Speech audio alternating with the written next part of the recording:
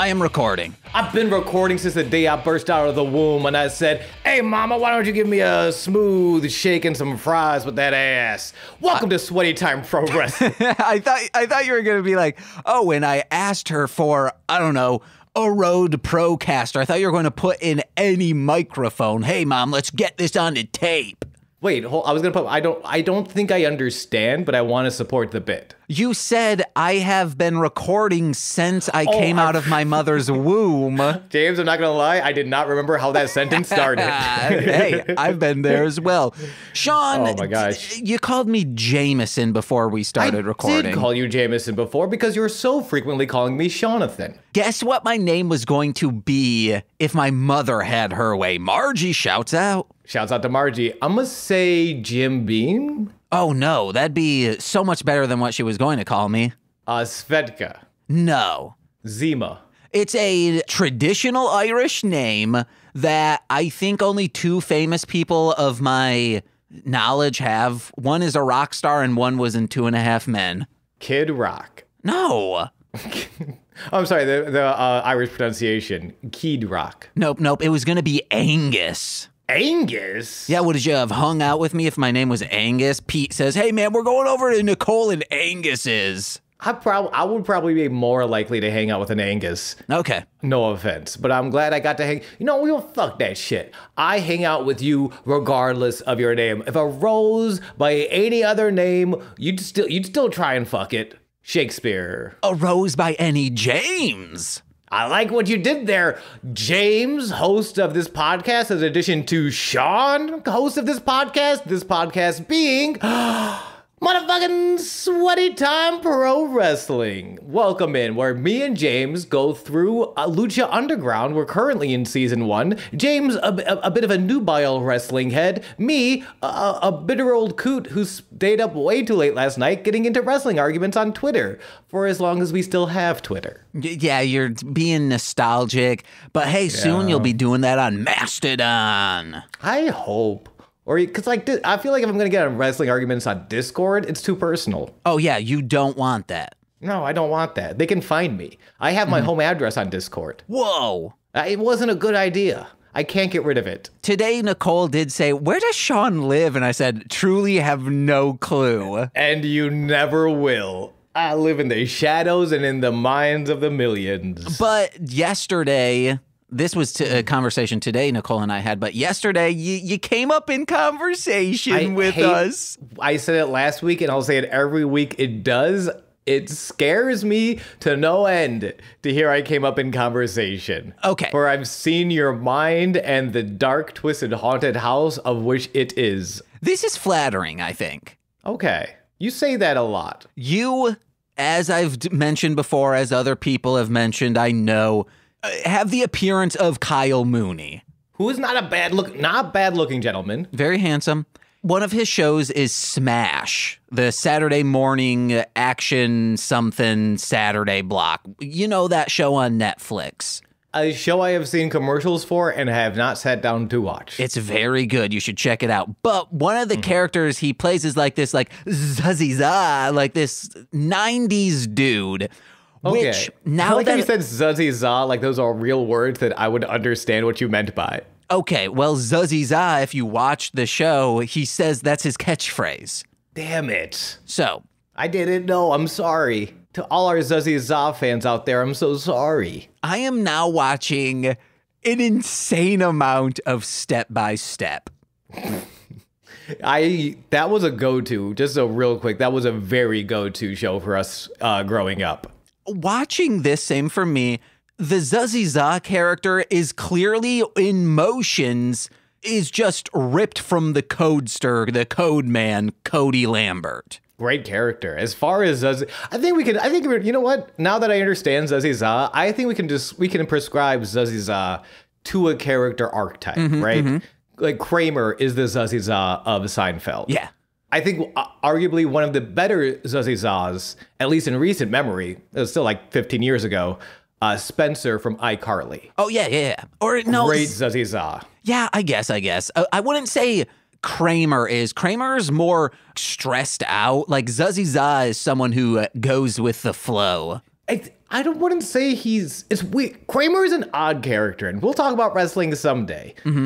Because I wouldn't call him stressed out. I would call him erratic, but oddly, there is a calmness to him. He doesn't like not a lot of things really affect Kramer. He kind of just does whatever he wants. Yeah. And usually gets away with it as long as it's not in the Laugh Factory. He's still a little stressed out. But Sean... Okay. Respectfully disagree. You're also zuzzy because of the Kyle Mooney. It goes you, Kyle Mooney, Cody, and loops back around. So I'm like, my friend's up on stage, man. That sound stage is being rocked by my good friend Sean Marciniak. You look nothing like Cody. You act nothing like him. But because of that little step by step, day by day, Sean... Let's start over a different kind of way. I watched, I think, 14 or 15 episodes yesterday because Nicole said, when we get high on every Friday, we watch a few movies. But Nicole said, I was like, what do you want to watch? And she goes, to be honest, today, all I want to do is sit on the couch playing the Switch while you watch Step by Step. And I had a religious experience while watching this show. It's so fucking good. It is well written when it is well written. And then other times it's basic sitcoms, but it is dripping with horniness, Sean.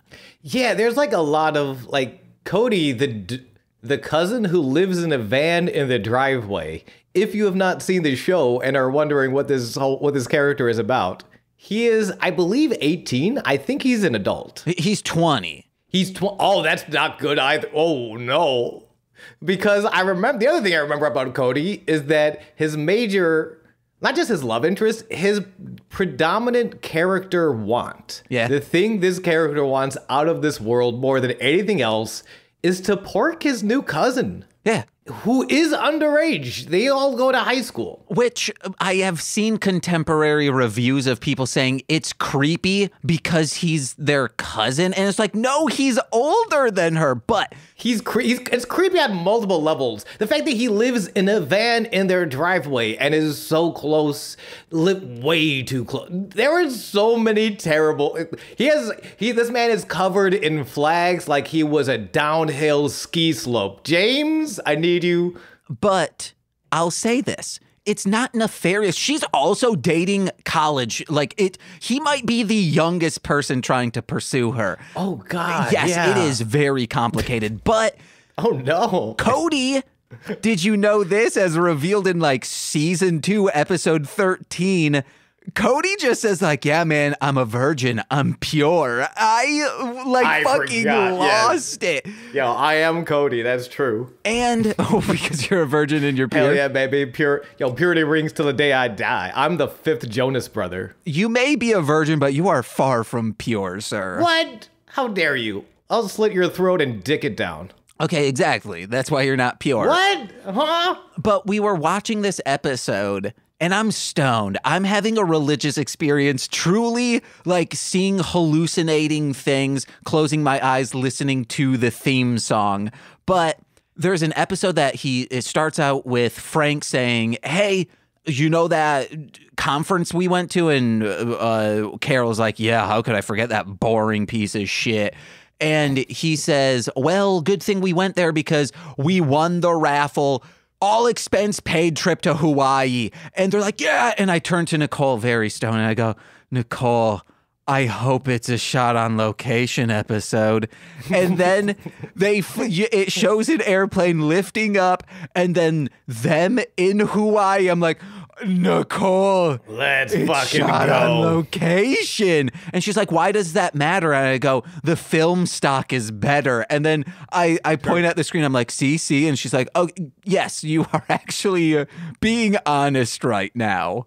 Ah, that's true. I remember the big on-location shots was Full House for the Disney episodes when they were at Disneyland or World, whichever one it was. Those were because I don't remember the Hawaii step-by-step. I remember a lot of I even remember Cody being a virgin and then that being my first take on ABC sitcoms do kind of hit different. Mm-hmm. At some point, someone's going to be talking. Boy Meets World kind of did the same thing where at some point, they're going to tell you, hey, we're virgins, and that's pretty cool. I think this was a mandate by the studio, by ABC, probably because they're like, all right, out of this family of 9 people, including Cody, you have 2 characters who aren't constantly trying to fuck, and that is the youngest daughter and the youngest son. But the second youngest son, who's a nerd ass, is also so fucking horny. They're constantly trying to fuck every single character. So yeah, make Cody a virgin.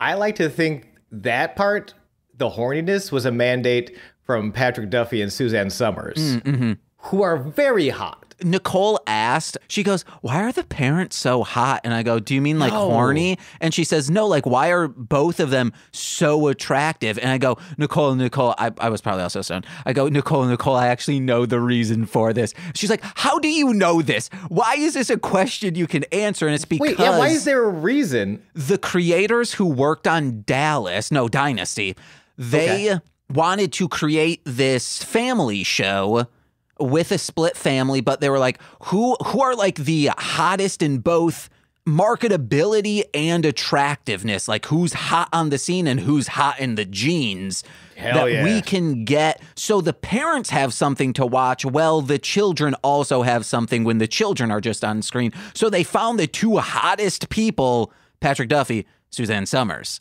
Hell yeah. It's literally, if you've never seen Step by Step, it's literally horny Brady Bunch. Uh-huh. I think that's the best description for Step by Step, is horny Brady Bunch. And there's wintertime episodes, and it's so cozy, Sean. I truly had one of the greatest days I've had this year. Fucking A, man. Shouts out to Step by Step, Patrick Duffy. You can still, Patrick, get it. You know when you start a sentence, you think it's going to end in a pun, and then you just have to plow forward to what you did this week, which is I did this week, which is I rewatched All In 2018, or at least I started it.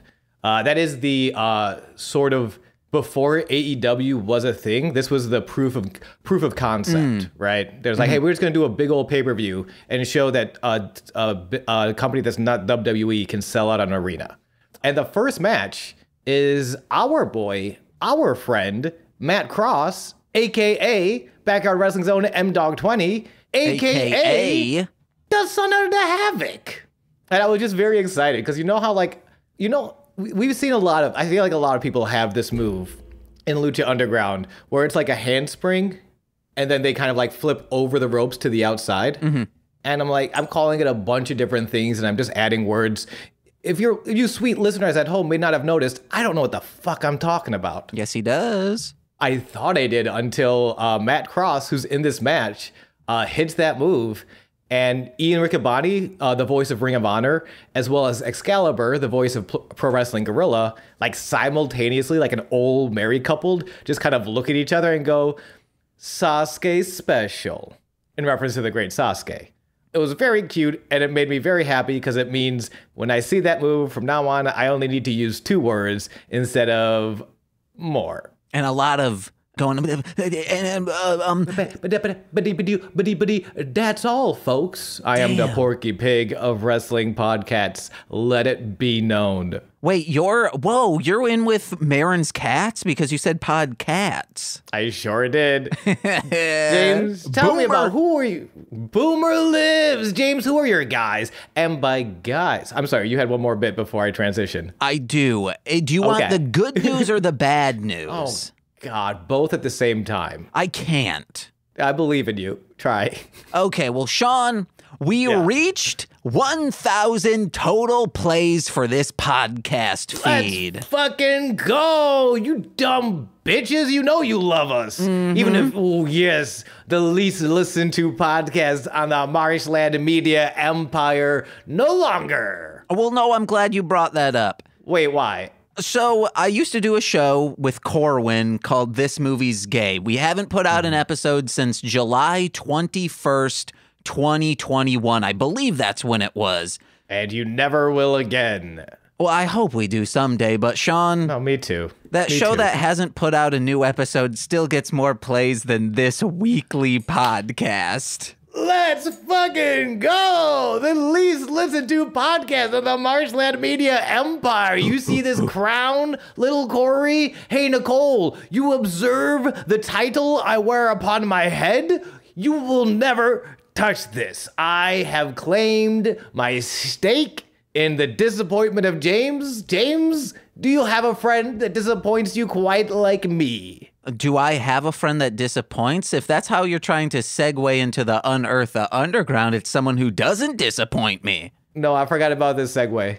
I just got real proud of myself because I had to stop from crying. I forgot what my segue was. But James, you know, what I do love listening to, other than this podcast, is some sweet, sweet music I may have never heard before. You got any recs for us? Well, I sure do, because today on Unearth the Underground, we are discussing an album, an EP, if you will, that came out 2014, I believe in April. And Sean, did you listen to today's subject? I didn't this week. I'm so sorry. Damn it. Okay, well, that sucks, because then I could have gone off from you a little bit. But today we are discussing MC Deep's Low Res tape. And happy birthday to him. He turned 30 this year. Happy birthday, Low Res. Trying to kill my writer's block or some shit. Let's do it. Struggling, to put the paper to the pen, and I'm at it again, he's at it again, the long ride, find huge in raps, cap or I could dive bar, front to back, jack, something simple with the soul flow, bougie women, I can get it, all I need is just to keep my rhythm, written, driven, come quick, spitting the lo-fi, dope people just wanna cuz of the deep guy, I'm a creep, I can't tell a lie fly, about the track, step back, fucking demise, so play with the pen, So, this is my friend, my most frequent collaborator when it came to music. I recorded all his stuff when I lived in Muskegon. I have mixed most of his stuff. There's a couple things that he did on himself, but from Deep Swish to MC Deep. But here's a quick story of our friendship. There was a Lord of the Rings class called The Modern Myth. That's how we met. It was just you read the Hobbit 1 marking period, whatever you call it, quarter, and then... Semesters? Well, no, semesters are 2 marking periods. There's a specific name for just the quarter of the school year. Where did you go to school? Like the middle of the earth? No. How are they breaking up semesters? We just call them semesters. Well, semesters were from the beginning of the year to Christmas time, and then from Christmas time to the end of the year, those are semesters. And that's it. What? A marking period? Oh, I don't remember what it was called. Just consider it a quarter, okay? Okay. No, here's the thing. You're probably right. I'm more astounded by my own lack of knowledge of this country's education system. Okay. Well, just break those quarters up and you read one of Tolkien's Lord of the Rings series. And there was this kid who was just kind of a spaz, didn't talk much, or did talk a lot, but didn't seem to, he was a nerd, okay? Most people in this class were seniors who were taking this as an easy English credit. I was a senior in this class, just taking all of the English credits. So I'm enjoying it. This person I become friends with, not enough friends with to have taken a picture of him sleeping in the class. And then 2 weeks later, I show him the picture and he's like, that's an invasion of privacy, sir. I was like, okay, fine. But flash forward, I left KYP and I'm like, hey guys, if you need a place to record, hit me up. I'm looking to just start recording people. And Tyler hits me up and says, hey, I'm doing this group called MC Deep. We're not that great. I heard your new songs, Himnam, Ace, and MCs Act Like They Don't Know. I'm really liking what you're doing. I'd love to come over and record. I'm like, yeah, send me what you have. And he's like, here it is. And I just was the driving force for all of Deep Swish and as a producer in the classic sense. And then he branched off to start doing solo stuff, and I don't remember. I think he just wanted to do a really dirty, lo-fi sounding project. And he's like, how could we do this? And at the time I was messing around with a distortion, a saturation plugin called Homicide. It's so fucking good. It made an acoustic guitar sound like an electric guitar, like with feedback and all that. It's so good. It's a free plugin at that, and it's a 4-band saturation. So check that out, guys. You'll enjoy it. Shouts out to Homicide. Oh, or like Homicide or Homicide. Yo, is the face I make when I think of those 4 bands, baby. Oh. So he wanted to do this project and wanted it to sound like really dirty, kind of like ill communication-esque vocals. And I was like, well, one, let's use a performance microphone instead of the condenser. So then we're already playing off from like a natural distortion, not something that's super clear. And then let's just try and fuzz it up as much as possible. And I think when it comes to just how like the sound of a record, this is the best thing I've ever done, the low res tape. It's only like 6 songs and all of them are awesome. It's Rip Off Mike, such a good one. Duality, fantastic. Then Cassette Dreams with Filmy, Unnamed, and Loud. So I was hoping you would listen to this because you'd be like, wow, you guys in Muskegon really depressed. Because that's what it is. Okay, yeah. I think I know that though. Yeah. Yeah, like I get as much as I'm sorry. Spoilers, be better than me and listen to this week's Unearth the Underground. Because I'm a trash bag. But yeah, you guys, you live in Muskegon. I can't imagine there's much joy in a town called Muskegon. You're like, the 2 people I know from there are super depressed. Maybe that's a trend. And I was going to say, like, when it comes to Tyler's music, we're kind of a yin and a yang. We're both very depressed, but his music is about overcoming the depression, while mine is succumbing to the depression. So he's dealing with it in a healthy manner. Yeah. You have to eat more. Oh, yeah. Yeah, okay. Cool, Formulaic, cool. baby. Also, but, you know, sometimes he's talking about, like, drinking and stuff. I don't do that. He says, 20 years I've been living here. 20 beers in my belly, cheers. PBR is what I'm drinking. Nicole and I would just say those lines relentlessly to him. It's from a very good song off from the Vintage Mischief mixtape. I like it. And those are fun lines. He's like, why do you guys make fun of a funny song that I've done, not the like super serious ones? And then we go, PBR is what I'm drinking. And then he says, oh, you guys are just a loop of sound bits. I guess I'm going to leave this conversation. But I think all the songs are awesome on this. My recommendations, if just Rip Off Mics and Duality. Start just the first 2 songs. If you like how it sounds, we did originally want to render this. Most music is rendered at 44.1 kilohertz. We wanted to go down 1 or 2 grades below to maybe 24 kilohertz or 32. But when we sent it to Filmy, the other person that's on this record, he was like, hey guys, I understand what you're doing here. However, the general public won't. They'll just think this sounds shitty. How you guys have gruffed up the vocals as is enough for you guys to convey this message without deterring people. And I'm glad he said that because it would have sounded real bad. I get that. Yeah. I had an acting teacher that would always be like, it's better to go too far because it's easier to rein it back. It's a lot easier to take, the old adage was to put a veil over it. And I think it's the same way with experimentation, where like go too far, get fucking wild with it, with the understanding that it's easier to rein it back in when you go too far with it. But like, you gotta get Buck Cherry before you can get Cherry Cola. Yeah, I will have played one of these songs so the listeners know, because this isn't someone... all of these are underground records, but this one in particular, people will be like, what the fuck is this? It's on Bandcamp. Go get it.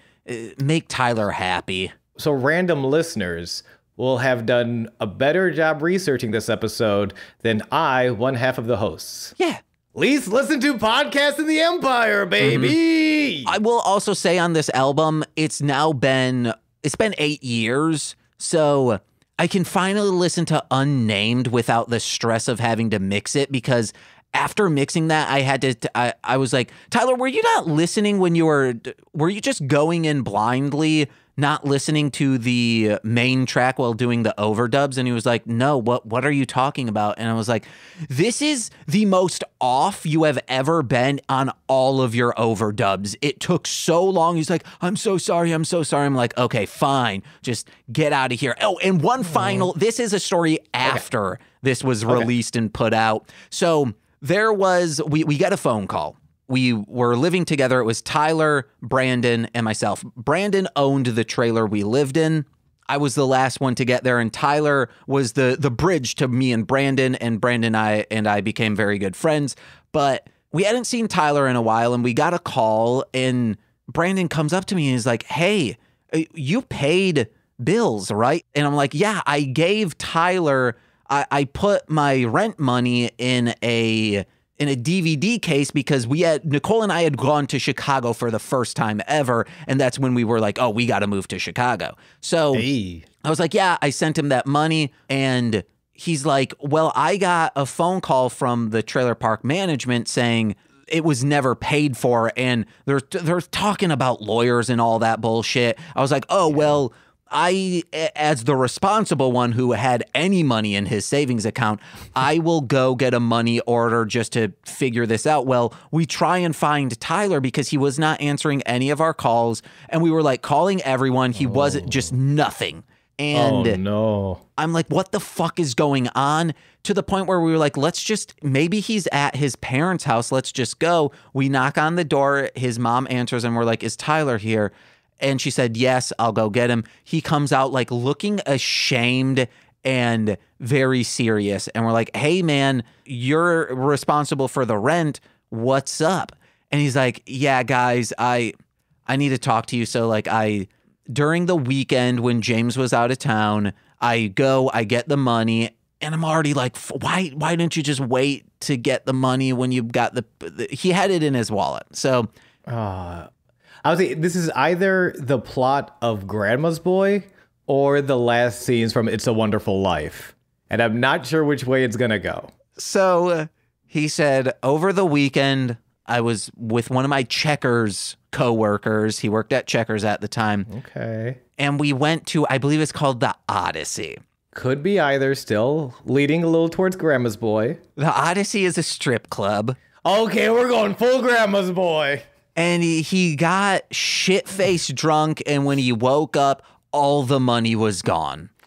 Oh, we're going full Grandma's Boy by way of the Uncle Billy from It's a Wonderful Life. Yeah, where it's not like he purposely he Uncle Billy'd his way into a Grandma's Boy. That's terrifying. So not only did Tyler have to pay me, it was $111. That's split 3 ways. Our rent was $333, which is not bad. I assume it's. I mean, you can't compare it to like Chicago. Oh well, I mean, our rent was $333. Split 3 ways, it was $111. Yeah, which is great. But he did not have that money. Which sucks. That's the thing. You could say it's great, but if you don't have the money, you don't have the money. And that does change location to location. And we didn't see him for 4 days because he was just trying to find anyone who would loan him this money. And this was a big rift in our relationship because it felt like he stopped talking to us and he was kind of just going to dip out because he also owed me money for mixing this album. So on top of the 111, he owed me, I think I was charging him because it was, hey, take that off from my side of the rent and you pay for that. So maybe it was $50 for this entire album to mix. That's about $9 per song.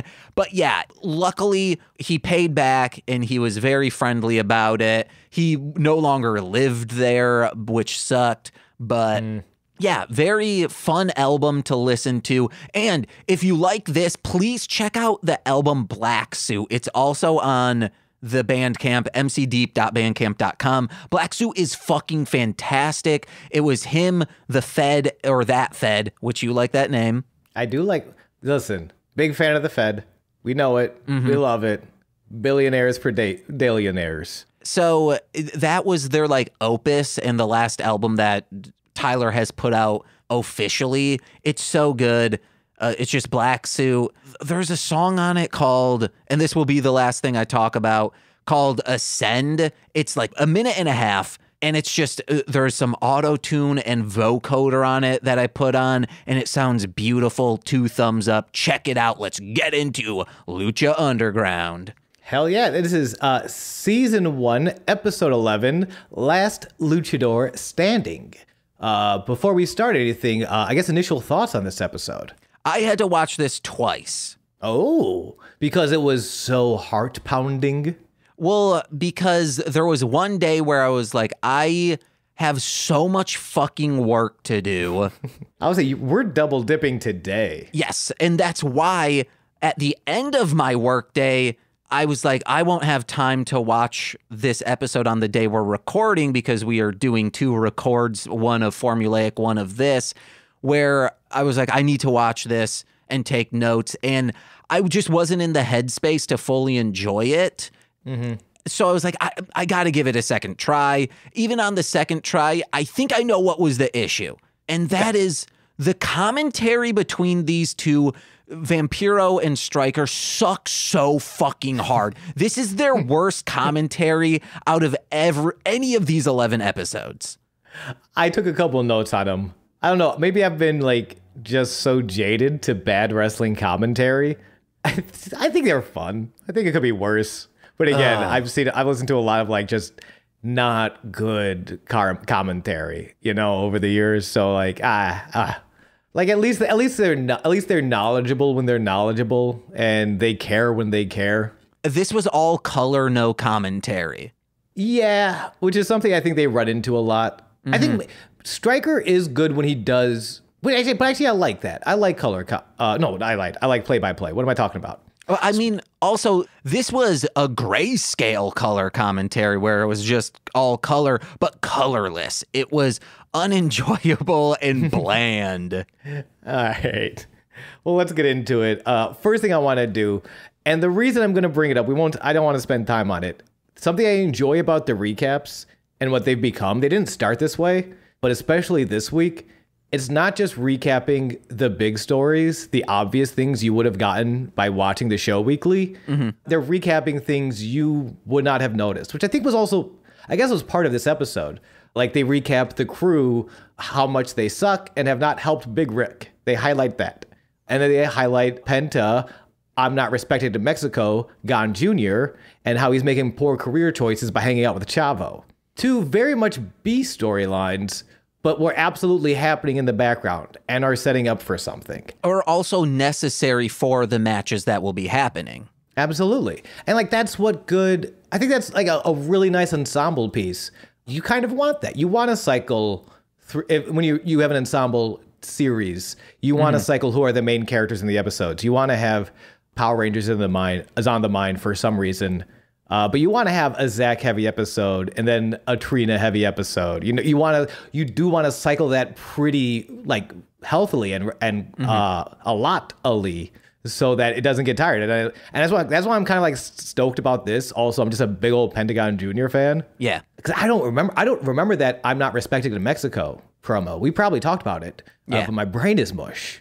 Yeah, there's 0 wrinkles on that, baby. Yeah. 0 miedo, but also 0 wrinkles. Smooth as a baby bottom. We cut to the desk, and Matt and Vamp are hyping up the last Luchador Standing match between Cuerno and Drago, where the hunt has just begun, and it will begin and end tonight. Woo! Last Luchador Standing. Love a last man standing. Stoked for that main event. But we got a whole bunch of wrestling to get to before that, don't we? And Stryker's voice has recovered, which, Sean... Yes. You're the wrestling fan. Why aren't you the one bringing this information to the show? Which is, I looked up the recording schedule, and thank God Reddit exists, because there's a Lucha Underground Reddit who these people say like, hey, tickets are coming out now for these dates, and then you can go to separate websites that confirm this. And it was, they record 2 shows on Saturday, 2 shows on Sunday. Only the weekends were when they were filming. And then in later seasons, the ones that had more than like 24 episodes, those sometimes they would film 3 episodes in the same time. Okay. Which is, thank you for looking that up, because I just had speculations of they're recording more than 1 episode at a time. Also, more than 2 episodes or 2 days per week. I thought it was like Monday through Friday. We're going to do 2 episodes every single day. I'm thinking like Double Dare. I knew Double Dare, I think, would film 5 episodes a day, Monday through Friday. Yeah, which would be, and I wonder if that part of it is just wrestling, where like if they went a 5-day-a-week schedule with 2 episodes is a lot. But that's also kind of the WWE schedule. They have like a very grueling schedule. Also like with live shows, with house shows. But also, you have to put in, I think the WWE schedule is worse because you have to put into consideration the traveling. I literally think the only schedule worse than WWE might be Saturday Night Live, and I'm not even sure. Because you do have to factor in traveling. I think Matt McCarthy wrote for both, so I don't know if he's commented on that, but he has commented on how the scheduling, even as a writer, fucking sucked. It was a dream job that became a nightmare. Yeah. And imagine like, that's a writer. Imagine having to also like, hey, at some point I have to hit the gym, you know, at some point, like, yeah, I have to like do all this stuff to make sure my pecs are pecking and my abs are shimmering. Like that's so much work going into working for the WWE. It's insane. And on top of that, Vince McMahon things. Like, a lot of problems. But yeah, that explains a lot. That explains a little bit of the, again, phenomenal match. I do implore people to seek it out. But some of that sluggishness in the beginning, in the first gear of Phoenix and Puma, and how long. Okay, so we have a clear on Stryker's voice. He sounds like a people again, which is great. How much longer do you think Mike Knox, the referee, is going to keep that cast on his hand? I feel like Mike Knox, great referee. He's refereeing. He's a PWG ref, as well as a bunch of other indies, especially in the SoCal region of the States. He referees for AEW nowadays. He has had a cast on, I think, his right hand since like the 2nd episode. And I'm very concerned about this man's hand. And I'll say it, his masturbating practices. I'm worried for Mike Knox in 2014. Well, that would only be 4 weeks. Okay. Tops. I know, but it feels so much longer. And could you go 4 weeks without whacking it? I couldn't. I refuse. Well, that's why you just rub your ding-dong on things, idiot. I am an idiot. That's true. You know what? That's true. You hump a pillow. Oh, man, you know what pillow? I want to hump a body pillow featuring this opening tag match between Castro and Cisco. That's Mr. Cisco. That's Mr. Cisco. With Bale versus Pimpinella Escarlata and Masquerita Sangrata. Oh, hey, Bale. As they're announcing it, and if you forgot, which I would not blame you, Cortez Castro, Mr. Cisco, that's Mr. Cisco, and Bale are the crew of Big Rick. These guys are the hired guns, the hired thugs. I believe Vampiro referred to their style as prison shower style. Oh, daddy. That's for true. I like that Bale is just like even Bale's in the ring already with a kendo stick. Just like, yeah, we're gonna fight someone. But we have Pimpinella and Masquerita. What a match! Yeah, I was excited. I was pleasantly surprised by this match. Yeah, I enjoyed both wrestling styles of like, hey, they do such a great job at being the street fighters type style as opposed to like this high flying wrestling. There's a distinct comparison. I enjoy it. Yeah. It was great. Everyone did well. Which I think is so much fun in shows like wrestling, is that it should feel like a variety show. It's kind of same thing with like Avengers or like The problem with certain like Joss Whedon moments in the Avengers movies is that everything feels like a Joss Whedon movie. Where like I do want Iron Man to sound different from Captain America. You know, and I want these differing styles. I want Hulk to kind of be a sad bastard because everybody hates him. You know, I want those textures, and having the crew. I call them the crew. I don't know. I didn't catch if they had an actual name. I thought they did. I thought it was the crew. Is it just the crew? Okay. Maybe that's because you keep saying it. Maybe it's just. It might be me. I was writing for Lucha Underground in 2014. Whoa. I know, it was crazy. I was let go for reasons of being not good at writing, but like, meaning that like you have no idea, much like most people don't know how to use chopsticks, you just cannot figure out a pen or pencil. For the life of me. I stare at it until I hope it moves like K-Pac, but then I realize I'm not K-Pac. But insanely, you're so fucking good with chopsticks. It's the curse of my life. But thankfully, I'm drowning in sweet and sour chicken, so I'm doing okay. You are very good with one of those circle doodads. The spirograms? Yeah, because they're kind of like a chopstick. Yeah, okay. I don't think I actually know what you're talking about. They make circles. You put a pencil in it. It's for like design work. Oh, protractors, right? Well, protractors can also do that. I'm thinking of it's like a one. It doesn't matter. One is a metal pointy thing. The other is a pencil. You split it open like crab legs that you're about to fuck. Okay, yeah. You know, when you have sex with crabs. And then you draw a circle. I thought that was a form of protractor. I could be wrong. Yeah. Yeah. Yeah, I was really excited to see Cortez Castro show off. No offense to Mr. Cisco. I think some of the reason Mr. Cisco's style looks so rough is because he is a little rough, maybe. Yeah. Since we're in the match, we did brush over after he says, "That's Mr. Cisco." And then the crowd starts booing and he screams to them, "We don't like you either." You know what? Mr. Cisco's the best. Yeah. You don't always have to be the cleanest wrestler in the world to yell at an audience and to have that's Mr. Cisco line put in there. I would love to see a character who is a foil to Pimpy, who is truly like someone. Pimpy loves to just kiss wrestlers in the ring. I would love... And referees. Yes. I would love either a ref or another wrestler, probably another wrestler, gets kissed and then says, "No, no, no." And then like motions to off like backstage, and then an HR character comes out and is like, "Hey, you can't do this, Pimpy. Like, unless this is cleared by the other wrestler. No, what are you doing? This is a lawsuit." Wrestling, you know what? Wrestling should have more HR. I agree. Characters or not. Yeah, we get a line in there on speaking of commentary, Vampiro, I believe, refers to the match as a gangbang. They're gangbanging Pimpy. Matt Striker comes in with, "Can you not use the term gangbang when Pimpinella's in the ring?" And I'm like, damn. Even when Striker doesn't want to be horny, he's horny. You know what? I've come around. I feel bad for this poor Matt Striker. He's just always horny. I don't he can't think help he it. is. He needs help. He's probably a virgin.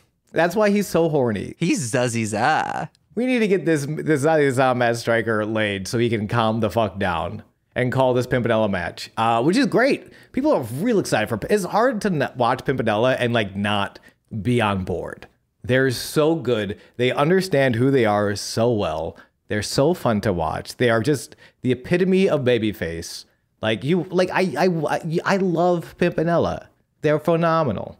And they do some real cool stuff as Big Rick makes his way down to watch the match from the stairs with his big stinky cigar. Which I would love, because they're like, oh, he's puffing smoke into the face of LA regulations, because how are you smoking here? I would love this, Sean. A vape pen that looks like a lit cigar, so you can still have that motion doing the vape pen, looking like you're chowing down on a big old stogie. I think they do make those. Okay. But is anything that's like, it is a small, this is not an arena. This is a small television studio with fairly high ceilings, but probably about the size of a medium to small warehouse, I would guess. Or at least that's what they're trying to make it look. It's probably even smaller. So fuck that cigar. It stinks to high heaven. I forgot how loud Pimpy's chops were. Pimpy, the wrestler I mentioned before, Effie, got to wrestle Pimpinella Escalada at his recent Effie's Big Gay Brunch event, GCW. This is probably about less than a year ago. And I love it. And Effie's also wrestled someone called the Murder Grandpa, Minoru Suzuki, affectionately named the Murder Grandpa, legend in Japanese wrestling, one of the big guys behind sort of bridging the gap between mixed martial arts and pro wrestling from the Antonio Inoki Nerd Wrestling, Nerd Wrestling, Nerd Wrestling. Effie wrestled both of these competitors, Pimpinella and Minoru Suzuki. Again, Minoru Suzuki, the guy who fought people for real with his wrestling style, and has gone on record to say Pimpinella strikes harder. Oh, damn. And you could hear it. Those chops are loud. When they reel back their hand and slap the titty of Castro, I feel it in my bones all the way from 2014. It's brutal. I love it. We have another interesting moment on commentary where Vamp and Stryker discussed the pronouns of Pimpinella years before they were equipped to do so. But also made me realize, and I looked around, I couldn't do it. I'm not sure on Pimpy's pronouns, actually. I thought it was he. They think it's he as well. But from researching, it could be dependent on the wrestler themselves, but based on what is this style of wrestling called? Exotico. Exotico, when I was looking that up, it seems like it is like they are men. Like they're not trying to play like, oh, we are actually women in the ring. That part made me feel like you would use he, him, but it could be based solely on the wrestler. Yeah, like I'm very curious. I'll have to actually go. I should have had the time to like actually go through the backlog of Effie podcasts and find the episode where he talks about his match with Pimpy. Because I'm curious. And I'm not totally sure that Vampiro and Matt Stryker cleared that with Pimpinella beforehand. Maybe they did. We should give them the benefit of the doubt. But you know, they are Matt Stryker and Vampiro. So yeah, it's what it is. I think one of the coolest things I've ever seen in my life, I believe it's Castro, throws Pimpy into the corner, then charges. Pimpy reverses the charge by climbing the second rope and sticking out their butt. Castro runs headfirst into Pimpy's butt and is laid down. This is the best wrestling match I've ever seen in my life. 10 out of 10 stars. Unfortunately, even with a smooch Pimpy lands, it's not enough to get the win. Crew picks it up. Big rig on Masquerita for the W at 4 minutes and 48 seconds. And there's a little post-match. Hell yeah, brother.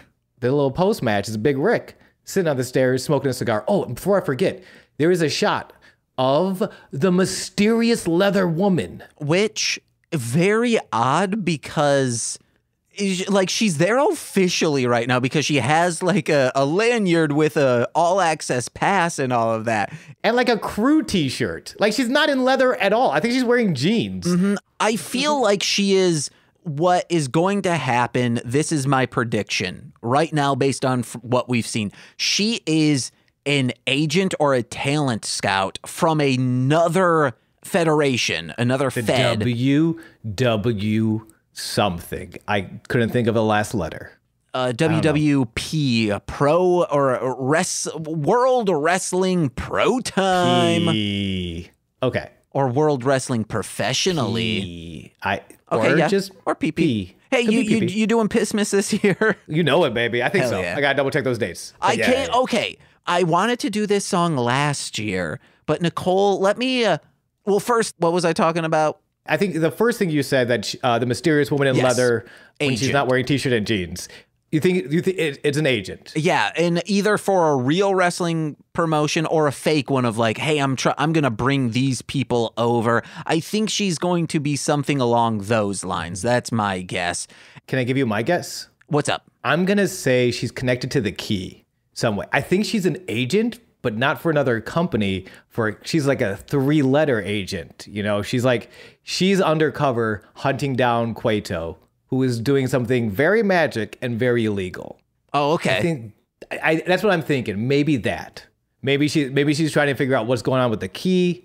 What the hell is Mil Muertes up to? Mm-hmm. What's that rock they keep licking? What's happening here? Johnny Mundo's abs? How? Just how? I feel like that's where I'm leaning towards. I'm not sure though. That's my hypothesis. Real quick, it looks, at least on a wrestling forum, someone said like, hey, I recommend using proper pronouns for Pimpy, and they said he is an Exotico luchador. Matt Stryker, Vampiro, I owe you a big old stinking apology. I'm so sorry. But again, I don't know where I heard that. Yeah. These are people from 2014, so I don't know. And specifically wrestling fans and personalities in 2014. Yeah. Like, 10 years behind on everything. Every year for Pissmas, we do a Pissmas Carol, which is just a parody of a Christmas song. Last year, I presented just these first 2 lines to Nicole, and I was like, hey, I think this is where we should go for this one. And then she said no. And it's frothy yellow man made from squally urine holes. And she said no, not absolutely not. No, I heard the first part when you said it. And I was like, then you want to know what? How about you write something better? And she didn't. So this year, I did the entire one. This is the full song. Can I do it? Do you think we have time? Yeah, of course. Frothy yellow man made from squally urine holes with a steamy stripe when the runoff froze and a spell spoke from a scroll. Frothy yellow man can't be buried beneath clay. Pee-pee coats his throat as he bellows in boats of his magic yellow spray. Us Pissmas folks were ecstatic the day Frothy came to town. For when we saw his drippy head, the king of Pissmas had been crowned. Then it goes, Frothy. Then it starts fading out. Nice. You know what my favorite part of that is? What's up? I think you knew I was trying to ice you out, and I paid for it. I was trying to do the real long pause and then go back into the episode as a burn to my friend for a bit. Like, it's actually, I like that. It's quality lyrics there. But I just wanted to ice you out for, I don't know, humor purposes. And instead, I just got the whole song. So it goes to show you, if you're being an asshole to your friends, be careful, or you're gonna get what you deserve. Rocco Modern Lifestyle. Post match. I Big will Rick? just real quick. There was another one that Nicole's like, absolutely not. And it's like a song about someone not understanding the Pissmas tradition, which was last Pissmas I gave you a shart, and it was about like someone just shitting. Pissmas is about sharting. Yeah, it's a different thing. That's actually, but it strings together someone knowing the Pissmas tradition. I kind of want a romantic comedy where like maybe it's the first scene. It's not the whole movie, but it's a very lonely guy. He's trying to get back into the dating world, or a very lonely person. They're trying to get back into the dating world. And you just see, maybe we don't show it a lot, but they're getting kicked out of like a water sports swingers event because they sharted themselves and they don't quite understand. Like, well, I thought this is what we're doing. It's like, no, we're peeing on each other. You did something different. Get out of here. Yeah, I was pissing out my ass. That's poop and you know it. Get out of here. If it's brown, you can't come around. Aw. Post-match, because there's no transition for this. Big Rick enters the ring with a cigar in his hand and thoughts on his mind. He is here to let everyone know, and he means every one of you, pointing to the crew, that he is here for gold, and that we all must answer the judgment of Big Rick. And then, chop block to the back of the knee of Big Rick by the crew. They've turned on him. He got swerved, bro. I was legitimately shocked. I did not think, I kind of thought this would be like a long-term thing. I thought Big Rick was kind of the glue behind the crew. As it turns out, now fuck this guy. Kendo shots, and I love this spot. They hold Big Rick down, Bale and Castro, while Cisco takes the cigar that Big Rick kind of handed him when he started his monologue and shoves the burning cigar into his eye. Fucking brutality. gives him a stamp. The stamp you should want is a Darling Homebody stamp, which you'll receive on all your Darling Homebody Society orders. Head over to darlinghomebody.com right now for more details. Absolutely. Just like the crew headed over into Cueto's office after the match. And we cut to Cueto's office after a commercial break, but we don't have commercial breaks because we're watching on the internet in 2022, baby. And Dario is paying out the crew in the office, musing on how Big Rick's inability to see how valuable we could be to one another. Cueto punches home that if you have my back, I'll dig deeper. And they kind of nod and he pauses, and I love this. He goes, "Can I get a yes, sir?" And they all give him the yes, sir. And I'm feeling it. Honestly, I wasn't feeling Big Rick and the crew as much as I'm feeling Cueto and the crew. Yeah. I think this makes sense. Like, I think Big Rick is, it's just so much more sinister. And to be fair, Cueto, Big Rick's great. I like Big Rick a lot, but it's hard to be more sinister than this guy, Dario Cueto, who's crushing it. Cannot overstate enough how good of a bad guy authority figure, and like how like weaselly and sniveling, but powerful and awe-inspiring at the same time. Love it. Now, I would much rather Big Rick team up with Puma and Mundo. I'm hoping later on to just take down the crew. I love that. I would love to see that character arc of having to apologize. Like, man, I've been a douchebag, but I'm kind of up shit's creek right now without a Chris Elliott. It'd be like a Vegeta situation. I would love a Vegeta situation with Big Rick. I'm hoping. I forget. I remember I looked it up before when he retired. I know it's like right after his time with Lucha Underground. I don't know if he makes it past season 1, so we'll see. Oh, no. I know. That's okay. But yeah, the crew is officially signed to Cueto exclusively. And Hero, I said that weird. Vampire Hero has an exclusive interview with Cage. That's the guy he's not even a man, he's not a machine. Yeah, he said, hey, Vampiro goes, I'm here with the man they call Cage. I'm like, he is not a man called Cage. He's not a man. He is the slowly moving machine that is called Cage. Wait, slowly moving? I'll give it, of all the reasons we can shit on Cage, which we will have, he moves wonderfully. No, remember the cage moves slowly that you put that dog in? I forgot. Oh, wow. I'm so glad. Well, you know what? If that's the cage, it has to be actually a very quick moving cage. Oh, shit. Oh, it moves real fast. Quick. And that scares the dogs even more. Dude, you're so good at tormenting canines. Anyway, this guy's not Angelico, so I tuned out. That's not fair. I tuned back in. Cops buy a lot of these cages, I'll be very honest.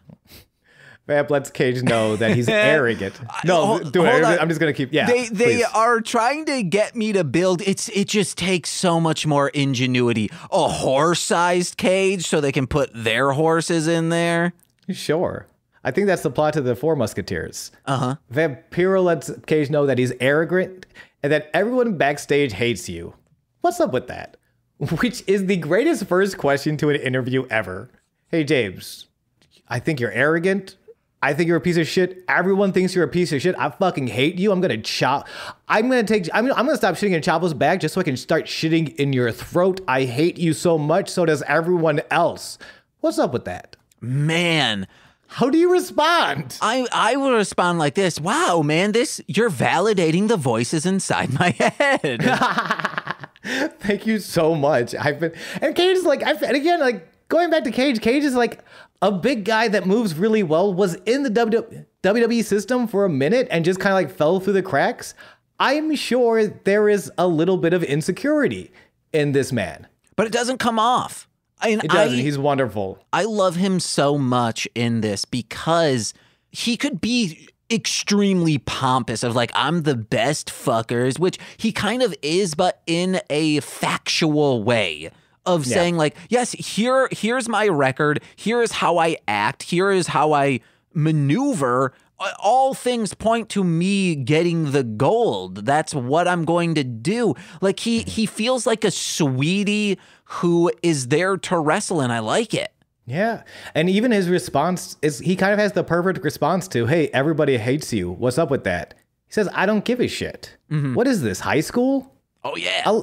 Absolutely. If you go somewhere where you're doing good work and everyone hates you, but you love the work you're doing, fuck that shit. Most likely they're jealous. And they ain't taking none of that high school bullshit. And as soon as he says that, his job's that we're not here to make friends. I'm here to be the best. Like, I can, not visually, but spiritually, see Vampiro's cock getting hard for this answer. I can see the wheels turning, just going, yes, I love that. Fuck Masquerita. Kick that guy in his face. I fucking hate that dude, and I hate Friends Vampiro style. I loved it. I love it. Vampiro loves it. He follows up with talking about taking out the champ right off the bat. Cage says, yeah, I'm not going to wait my turn. I'm taking my shot. And it's really what it's all about. Cage is jumping the line because now is his time. There's not, there's not like a clear list of like who's in line for shots. It's kind of, which is like what wrestling has been in most companies. It's like, hey, if you show up and you let us know, you prove yourself and you sell tickets, yeah, you get to the front of the line. There's not a clear line like that. And Cage is here letting him know. Yeah. He's not here to make friends. He's here to win The Bachelor. He does also say, hey, I'm going to take that 20 pounds of gold. And I call bullshit artist on that. Is that thing really 20 pounds? That's so heavy for a belt. It might. I mean, the NWA title is famously the 10 pounds of gold. And it's not a very big belt. That's a pretty, compared to this one, it's pretty small. So it's probably around, maybe more like 15, but 20 sounds better. But yeah, I love it. Vamp says, what makes you so sure you're going to dominate? Cage, this is kind of like towards the end. Cage says, it doesn't matter how long I've been here. I'm not going to wait my turn. I'm not going to wait he doubles down. He's not going to wait his turn. Disney banned me 4 times for cutting lines and bitches' throats. I cut both of them, and I don't give a shit because I'm Cage, baby. And I love that for him, and I hate that mouse. And then he drops that he wrestled Conan, and he beat him. And you see Vampiro's face go, damn. Oh, I didn't know you wrestled Conan. Shit. And I'm excited. I'm excited for Cage. He says, yeah, I wrestled him away from that cane of his. Oh. We have another match coming up. Superfly versus Pentagon Jr. By the way, shout out to Superfly in the all denim long vest. I fucking loved it. That's my new, he's not my guy. And Helico's my guy, but that's my vest. Easily. I love it.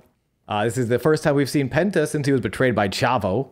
And they let us know up top, this is a competitive match for 2 mid-carders to break from the herd, right? They don't have a lot of personal animosity going into this. This is about proving themselves to get out of this sort of like mid-range and like boost themselves up to the top.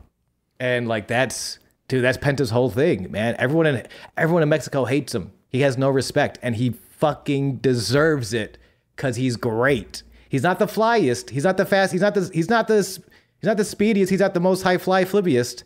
But he's got insane fucking grapples. He is at a brilliant base, and he's got Pimpinella level chops too. Like when he slaps you in the titties, you feel it in your butt, which is all I can ask for in a chop. And they also go over this Zero Miedo, which is zero fear. It means no fear for the rest of your days.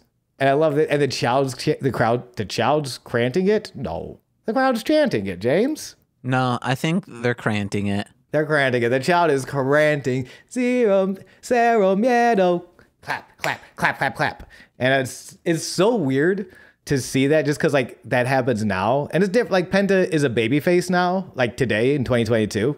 It's weird seeing this transition of like, kind of like I'll do whatever it takes. I'm a piece of shit. I hang out with Chavo Guerrero, Penta, into what we get today, which like is one of the best messages. Someone asked him, there was a kid at a post pay-per-view scrum, like media scrum. And they're like, what is Zero Miedo mean? And he kind of breaks it down. He's like, well, hell, first of all, he's adorable with children. He is a father of it, himself.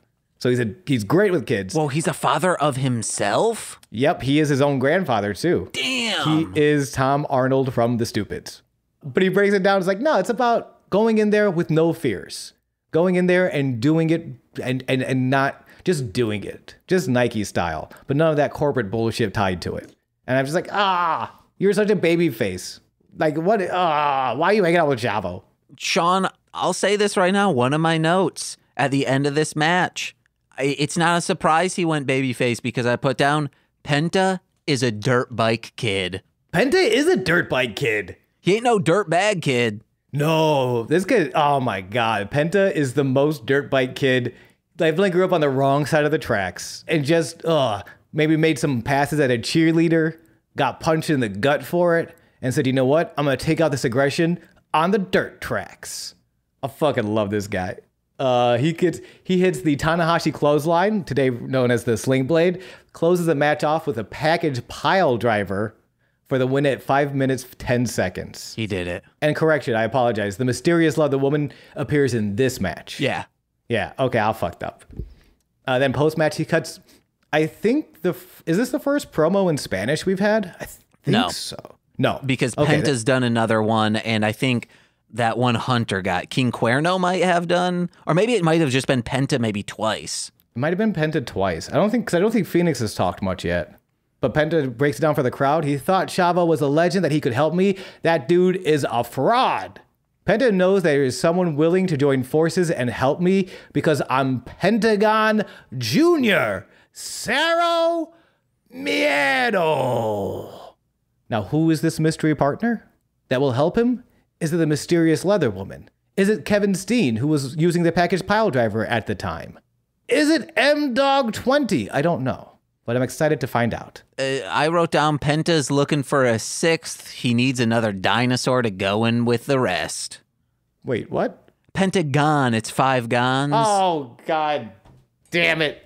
I forgot. Yeah, okay, good callback. Perfect joke. I'm a dummy. I loved it. We move on to Sexy Star versus El Mariachi Loco. Can I say, I was like, what did I write down? I was like, this collection of guys is really good. This collection of gains. Oh, it's this collection of Gons is really good. The dinosaur from Tekken. 5 Gons, of course, from Tekken 3 and the popular manga, Gon. Yeah.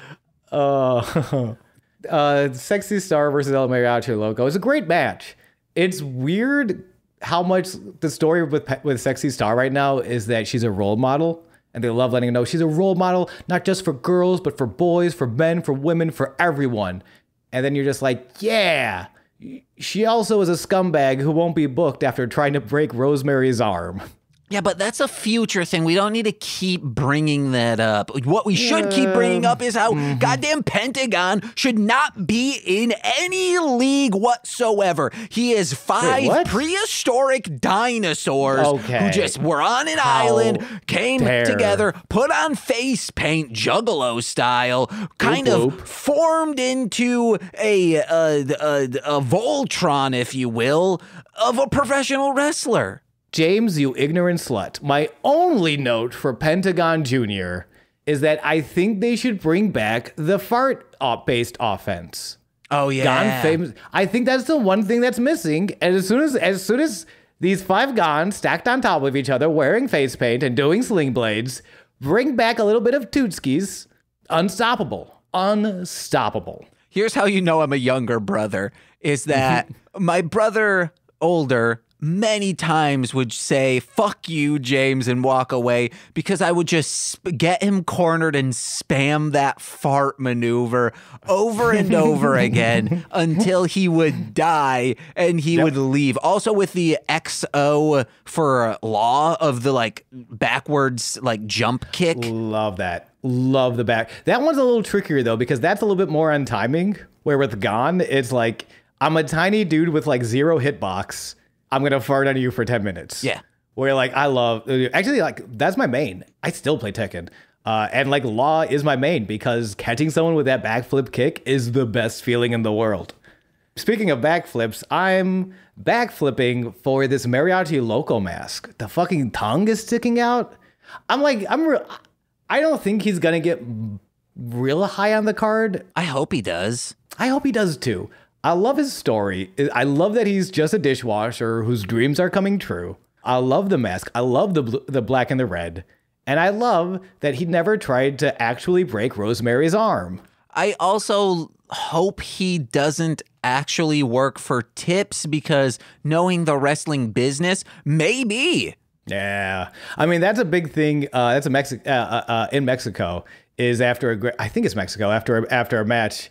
that people really like. They'll throw singles into the ring. Oh, hell yeah. So hell yeah. So I don't know, maybe. We'll see. I do like the pairing of these two because they are both sexy in their fighting. When both of them get grappled from behind, they both wiggle out all seductively. I'm like, yeah. Yeah. Yo, sexy Star to get out of that go behind. She drops, I don't know if I've seen this before, or I don't see it a lot. She drops all the way to her ass. She does a full sit out while he's like behind her grabbing the waist. And that was very cool. That was very impressive. It's a bummer she's a terrible person, but that looked great.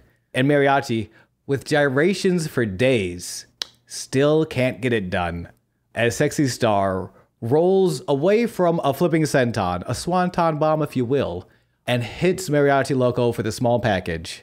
3 minutes, 50 seconds. James, you disagree. I cannot believe you'd bring in that drug peddling piece of shit. Oh, hey guys, children, wear your swanton armbands, and well, you also get prepared because you know there's little holes in those armbands. It's placements for where the best veins are. Oh my God, I cannot believe you would say these things. The views of James Marshland McCollum do not represent Sweaty Time Pro Wrestling. Jeff Hardy, we wish you a speedy recovery in your road to sobriety.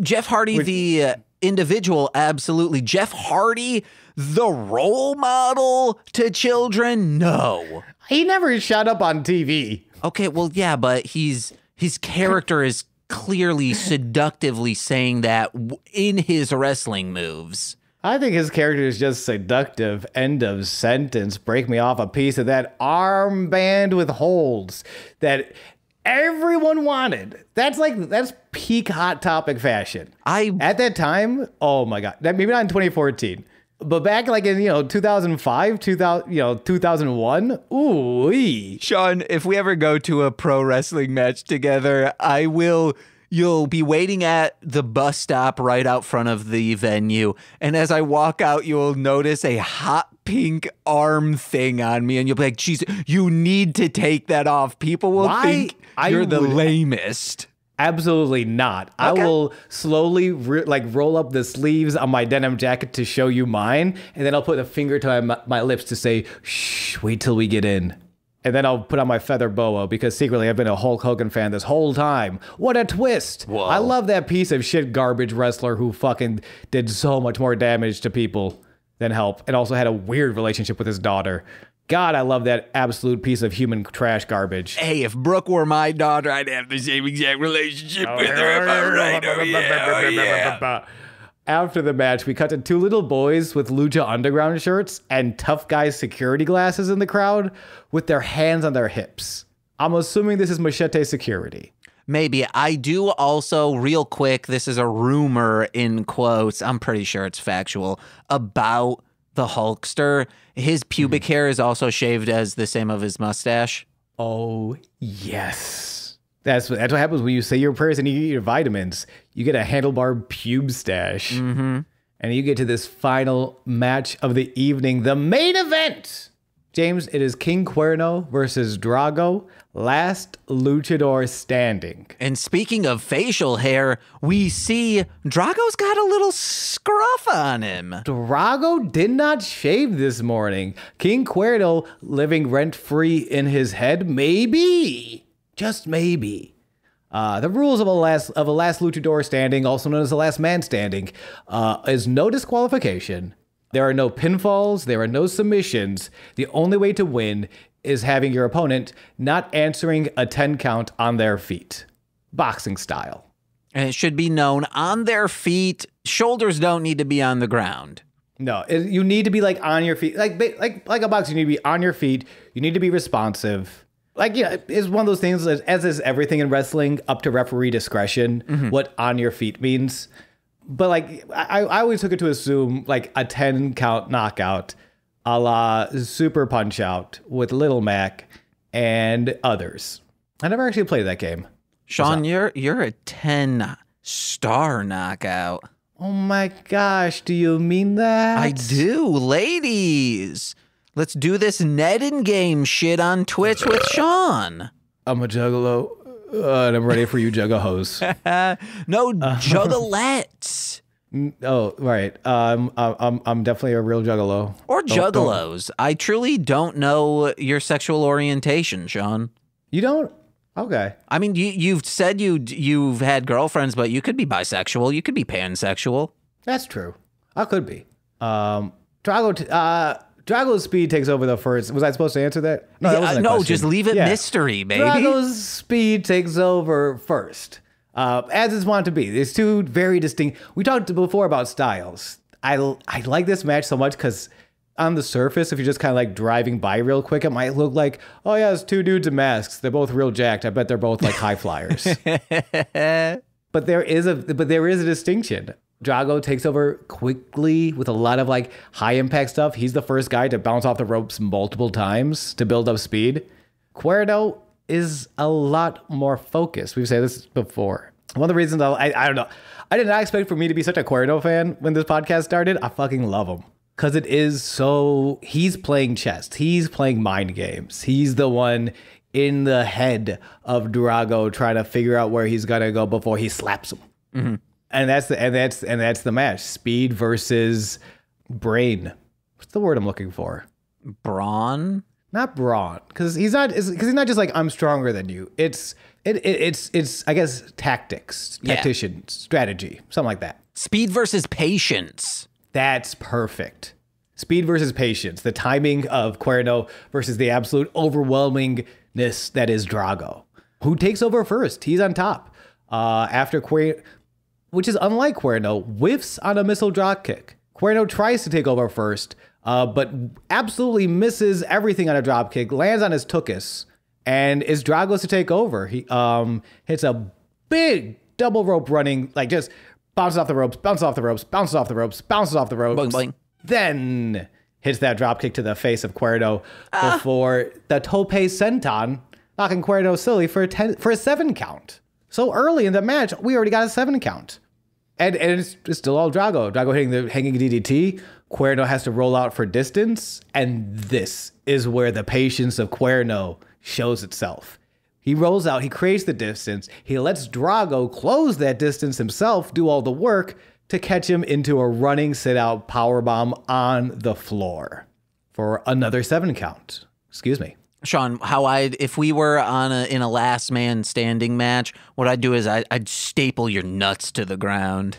No, you know what I do? I'd tie your eyelids open and feed you nothing but sleeping pills. I thought you were gonna start doing the whole Wu-Tang Clan thing. Yeah, I didn't remember all of them. I was hoping you would go next and then I would like come back. It's like you sew their butthole shut and keep feeding them. Yeah, that's definitely one. There's something about peeing on them.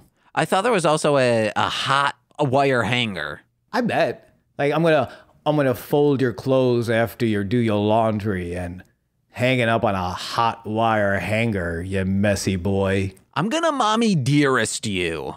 In that you're going to be a phenomenal actor who maybe takes things a little too far, Joan Crawford. Okay? No, I'm just gonna scream, no more wire hangers, and beat a child. Oh, no. Well, I'm going to now Voyager you, where you will be my patient, and I will give you the confidence you need to go on a cruise and meet the man of your dreams and finally break away from your overbearing mother, Betty Davis. Okay, well, what I'm going to do is voyeur you. I'm going to get the apartment across the street from yours and just record you from your window. Okay, well, what I'm going to do is Poyer you, which is where I convince everyone you're Jordan Poyer, safety for the Buffalo Bills, and I send you over there to play for their defense, which desperately needs it right now. We're down Trey Edmonds, we're down Trey White. It's a madhouse. It's a madhouse. Sean, I'm gonna Tom Sawyer you. I'm gonna make you paint a fence. Great. I'm going to Tom Club you. That's where we break off from the Talking Heads and we get a #1 single that gets covered by Mariah Carey. I'm going to Long John you. I'm going to put you in some nice little, like, flannel pants and shove you out and say, hey, everyone, he thinks he was abducted by an alien. Wait, what? Oh, okay, because hillbillies. Oh, yeah. I'm actually gonna take that. Long johns are so good. Long johns are like the best thing in the world. Yeah. I got distracted. You win because you have successfully distracted me because I love long johns so freaking much. If we were on the same Sawyer, I was going to say, I'm going to lawyer you. You're just gonna sue me? Yeah. You son of a bitch. I'm gonna sue Cuzmere's you. Also, that was my neighbor growing up. Congrats against the Vikings. Thank you. Right? Have we played the Vikings? No. I think the big deal now is we're trying to figure out if we can play Detroit or if we can get to Detroit because Buffalo is like covered in snow. I thought the Bills just had like a really good, like a weekend or two ago. Maybe. I think you're right. I don't know what today is. You keep talking about this match. Regarding the deliberate timing of Cuerno, Vampire asks Striker, is it like a game to him? Is it like a chess match? And Striker, who knows what gets people off? This man cannot stop being horny. He needs help. Guys, I'm setting up a GoFundMe for Matt Striker, always horny. Please send help. Give him some long john to get to rub his dick against. Lord knows he needs it. Back in the ring, Cuerno, these double German suplexes, doing it a little bit of a Rabid Wolverine style, holding onto the S grip as he takes him over. Second suplex transitions into the Brain Buster. It's insane. And I'm curious to like, was he wrestling? Because I don't know how he was wrestling before. Was he wrestling like this beforehand? Or did he adapt to a more technical style to play the hunter? I hope, because that'd be cool. I mean, I'm also just a sucker for nerds, wherever it is. Billy was my favorite Power Ranger. Donatello, it was always either Donatello or Raph or Mikey. Mikey was orange, right? Mikey's the definition of zuzzy. And this is for true. But I always love that. Not just like I'm good at machines, but like what I do in a very technical way. I do it in a very like nerdy breakdown way. So like I'm all over. I love Zazzy Za. Who is Zazzy Za in Lucha Underground right now? I guess the bartender El Mariachi guy. Loco? Yeah. Okay, yeah, probably El Mariachi Loco. I'm trying to think if there's anyone who might have a shot at winning the world title. Oh. Who's Zazzy Za, but that's kind of hard to find. Kind of Mundo. Mundo's pretty Zazzy Za. Mundo's very Zazzy Za, actually. Mundo's literally just like, I don't know, I'm going to steal shit from you until you give me what I want. That's pretty Zazzy. In wrestling, that's very Zazzy Za. I will say, I thought how on Who Charted they were talking about this Vikings versus Bills from the 13th last week. Oh, yeah. I thought the Bills had won, but I heard that it was one of the best games in a long time. Just like, this was fucking great. The Bills just lost. Yeah, by a little bit. That's why. Yeah, which sucks. It makes it worse. I don't know. Because you spend the whole game getting hopeful and then agitated. I missed it because we were recording, I think. I do believe, I mean, factually, they lost on purpose to bring families together.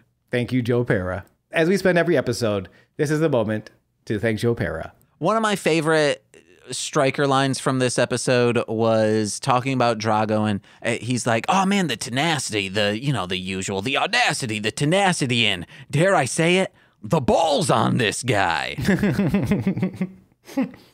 He's ballsy. He's kind of crazy. Cuerno takes him on the ground. He goes for the table. He sets up a table. Drago sees that table and says, you know what? Fuck you. I'm going to put you through the table. Wait. So he thinks. Yeah. Also, Drago's plan. Is Drago married to Elon Musk?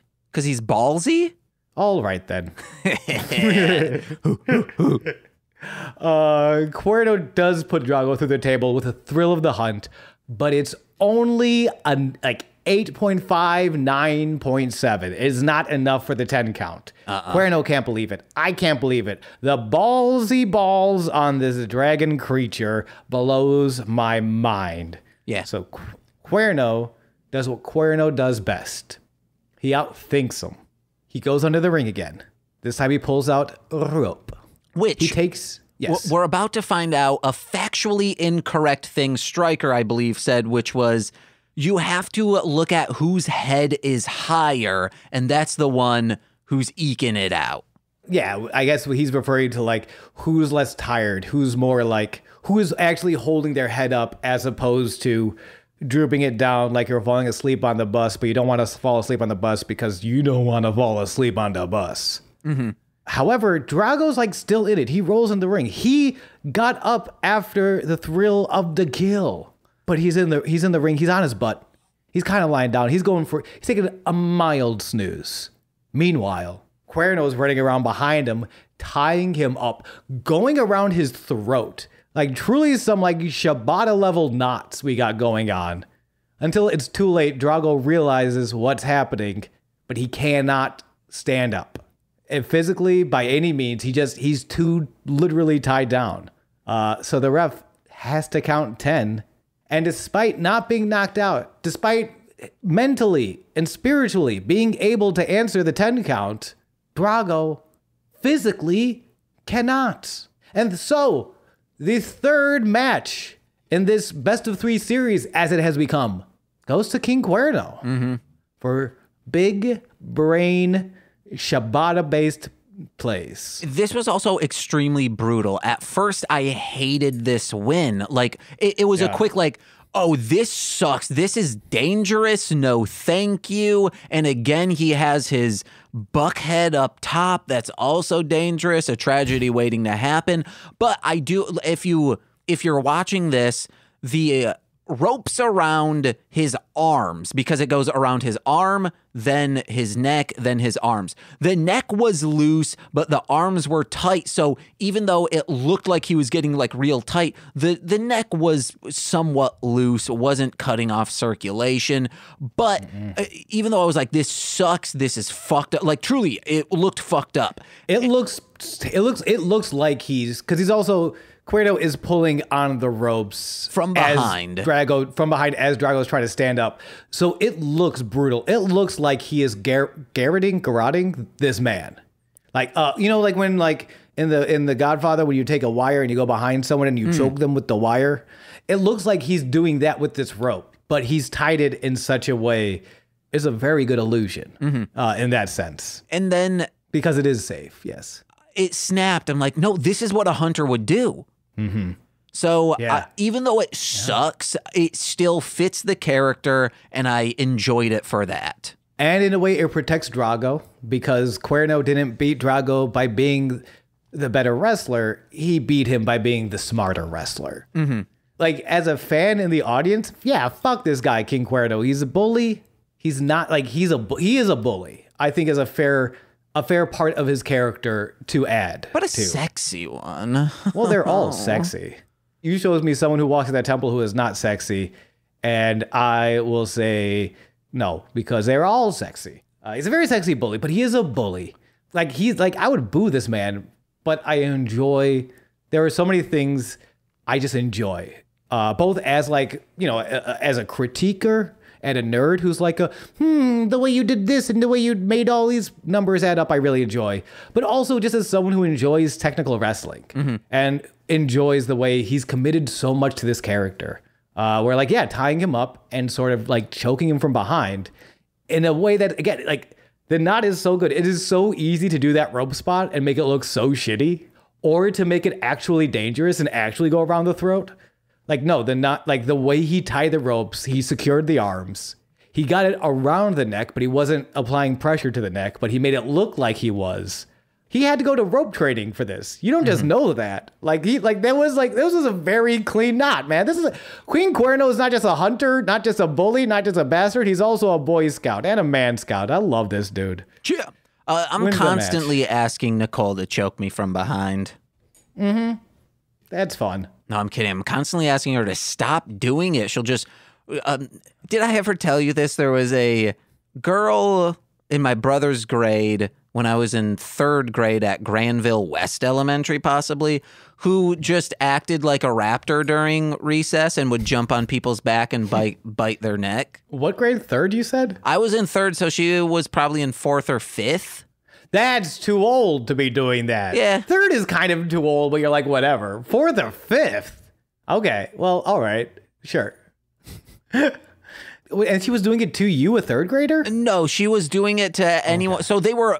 Surprise, surprise, she was part of the nerds. So No, what? there was once when I don't know if she always did it, but she always acted like a raptor or just a general dinosaur. But there was once when one of the nerds was getting beat up, so she ran like a raptor, like from behind of the person bullying and beating up her friend, and jumped on his back and started clawing and biting him.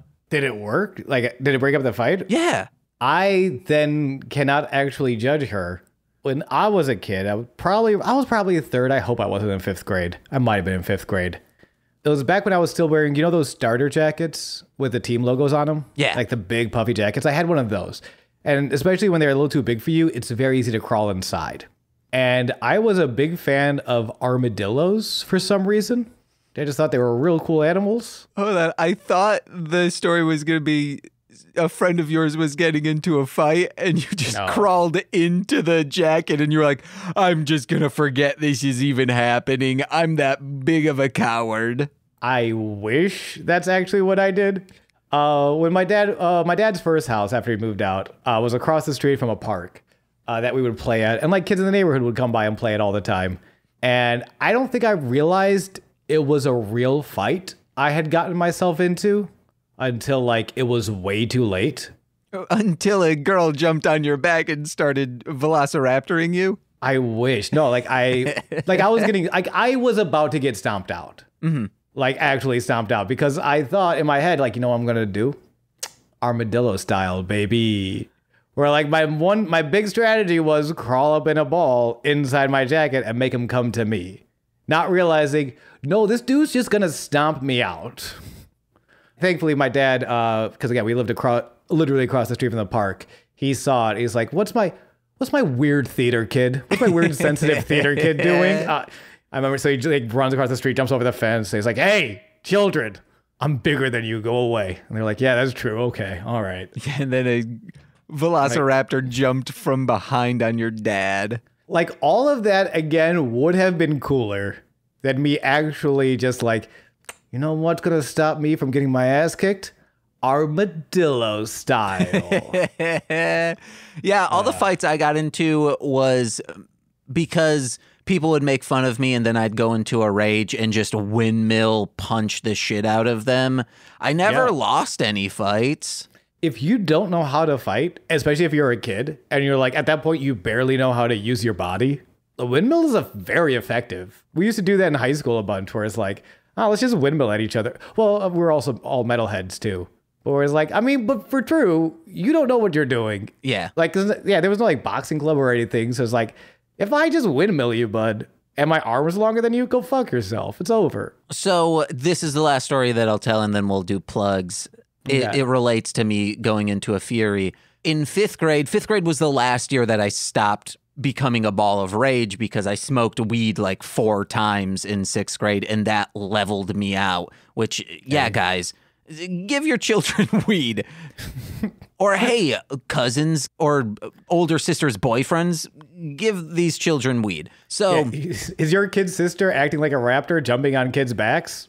Give them a little bit of weed. Maybe they'll turn into like a brontosaurus. Uh-huh. Oh, my God. Jurassic Park, they should have just been lighting up, blowing smoke in those raptors' faces. Oh, you don't think Dr. Malcolm was fucking stoned 427? Not enough, though. So, no, yeah. It was gym class, and we were playing Frisbee golf. It's right when Frisbee golf, I guess, came to Muskegon. We're playing, and I'm not an athletic kid, and I just keep trying to hit the thing I need to hit and just whiffing nonstop. This is probably like a par 4, and that's being like generous because we're children playing. I'm at maybe an 8 or a 12, and I'm freaking the fuck out by this, like getting visibly angry. And the people on my team are fueling it. They are not being kind about this. Of like, hey man, just like let's say 10, that's fine. And to the point where I snapped and just ran at one of them and just started punching the shit out of them as much as I could. Well, they're just all laughing. Like they're not fazed by this, to the point where they started just saying, "Hey, James, you gonna go Frisbee golf on them?" And for years, I would just be known as Frisbee golf. I remember sometimes it's like, it's that one fight that just like sticks with you. My friend Rioth, he was 2 years older than me in high school. So I think it was his sophomore or freshman year, before I got there. But I guess real early in his high school career, he got into a fight, and either before or after, he uttered the phrase, "I just want to know the taste of blood." And I think by the time I get there, he's the nicest older classman. He's an absolute sweetheart. He's taking care of me. He's nothing but like a very kind, warm figure in my eyes. And then people will come up to him and it's like, "Hey, Ree, how's that taste of blood?" And I'm like, "What? Why is everyone asking my mother figure, my high school motherly figure, the taste of blood?" It's that one fight that sticks with you. This is a real quick one. Kids would practice boxing each other in my neighborhood, and I was like, "Nah, okay." And these are kids that are like 2 years younger than me. So they're like, "Yeah, man, come on, James, let's box." And what I do, they're like all in a boxing stance. I am too. But then once they start hitting, I just drop down and like let them hit. And they do like a punch, and I'm just like staring at them. And they're like, they drop their gloves and they're like, "No, fuck this. James is a crazy person. No, thank you." Don't fight crazy. Ooh. You don't fight crazy. That's the first rule. Hey, Arnold taught us that. Mm-hmm. Oh, it hit me? I'll hit me. Ow. Mm-hmm. Well, guys, that's today's episode. Sean, what you got to plug? You know me, baby. I'm on twitch.tv/GooseVK. And you can also listen to me on a future episode of Formulaic. Nope, yesterday's episode of Formulaic. Also, since we recorded that table read like a day before it technically needs to be put out, Shelby was surprised that I could get it done that fast. And I'm like, it's going to be easy. It's like a 35-minute recording in sequence. It'll be fine. Oh, I'm James. I can record. I can edit so easily. Ooby dooby dooby doo. You sanctimonious ass. Yeah, so guys, pay me to do it for you. That's true. At MSS Pod on Twitter, and I'm on Parler now as well. No, I'm not. Get the fuck. Just get your crazy old MLMpod.com to find out information about Formulaic, Mostly Speaking Sentai, and The Height of Horror. First episode is out. We're going through 1999. We picked 13 movies, or technically 12, then we'll have a listener choice. We picked 12 movies from 1999, trying figuring out, is this a good year in horror, a bad year, best, worst, who knows? Vampires, John Carpenter's, very good. Check it out. And listen to my music under Marsh, Land, Monster, a brand new single, me and Dragon Boy Suede, called Baltic State, coming out December 9th, so be on the lookout. Yeah. We might have got a sneak peek, some of us who are close to James, and it's pretty groovy. Hell Recommend. yeah. Recommend. And then go over to patreon.com/MLMpod, where for $5 a month, you get exclusive content every single Friday. Ooh, baby, it's a real fun time. But if you'd like to do more, $10 gets you a monthly exclusive content on top of that weekly content, and shout outs on every single free feed podcast, which if you want your shout outs to be, I don't know, maybe you have a website and you want me to just read off the website, as long as it's not smut in a bad way. There's good smut out there. But yeah. Let's begin with those. Quality smut only. Mm-hmm. Starting with Steve F. 20 years I've been living here. Eric Berry of Ranger Command Power Hour. 20 beers in my belly, cheers. Alex Z. the Waz. PBR is what I'm drinking here. Orion, he's a rapper. Defo, D-F-O. 20 years I've been living here. Kayla, AK2 Grapes. 20 beers in my belly, cheers. Jordan B. the Chaos Witch. PBR is what I'm drinking here. My Bickle, my brother in Kamala, Joshua Jakis. 20 years I've been living here. Steve Barnes, co-host of Sweet Child of Time. 20 beers in my belly, cheers. My mother. PBR is at the womb, cheer. You didn't say the womb part. Yeah, I switch it up. You keep me on my toes. My mother is more than just a womb, okay?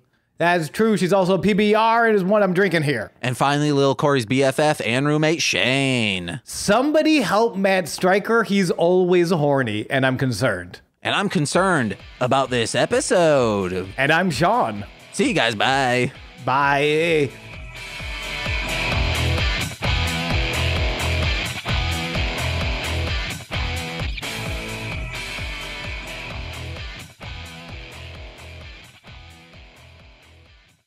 Oh, yeah.